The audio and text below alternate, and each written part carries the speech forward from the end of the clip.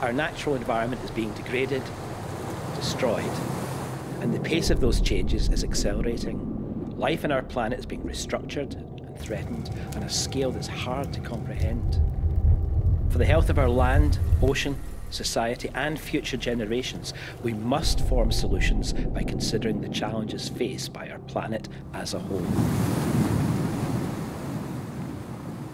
At the University of Plymouth, we embrace and are front runners in this systems thinking approach. We have the breadth of research expertise required to tackle today's challenges.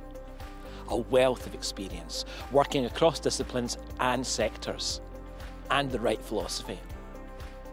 We're making soils from construction waste to support sustainable land management and soil conservation. Our research in the origin of chemical pollutants entering UK rivers and our creating cost-effective solutions led to our national water industry investing £4 billion to improve water quality.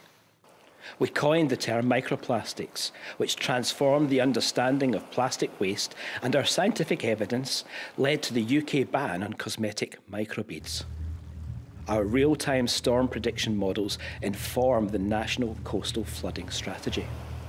We co-developed deep-sea habitat classifications and mapping, which are used by the UK government and across Europe to protect marine ecosystems.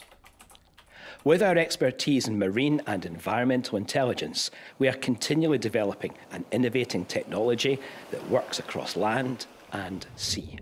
A systems thinking approach means we consider both society and the environment. Take plastics. Amongst the first to alert to the scale and harmful impact of plastics in our oceans, today we are working across the whole system. The solutions lie on land, not in the water. If used responsibly, plastics can benefit our society. But we must reduce environmental harm from end-of-life plastics. We are evidencing the sources, pathways, and impacts of plastics in our environment, and coming up with potential solutions to address this challenge, including tackling plastic waste at the earliest opportunity, the product design stage. Our pioneering research applies a whole system approach in the real world, nationally and internationally. Collaboratively, we established the Lyme Bay Marine Protected Area. This banned damaging bottom-toed fishing methods such as scallop dredging and trawling. Over 10 years, the reef significantly recovered, becoming more resilient to extreme climatic events. Fish populations increased fourfold, supporting local fishers who reported both economic and well-being benefit. Local tourism has been boosted by the abundance and diversity of life below water, and our approach is now informing fisheries management across the globe. In Tanzania, land degradation was threatening the very survival of our communities. Working with natural and social scientists at the University of Plymouth underpinned the co-creation of viable, effective solutions to soil erosion. Co-designed bylaws were created and locally enforced grazing regimes were developed to protect severely eroded lands. Strategic planting of trees slowed the runoff of sedimentation and reduced erosion, and a new environmental committee was established, ensuring the long-term future of our farmlands.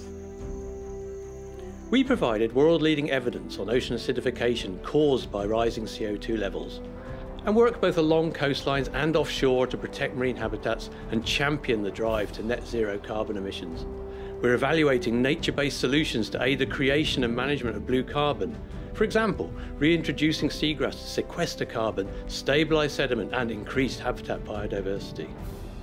Simultaneously, we are working on offshore renewable energy innovations and technologies that consider much more than a generation of clean energy.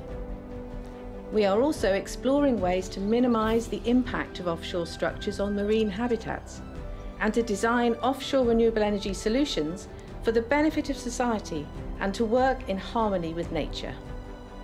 Coastal marine ecosystems are vital lifelines in the Philippines and Southeast Asia. However, our communities and marine habitats are under extreme pressure from climate change.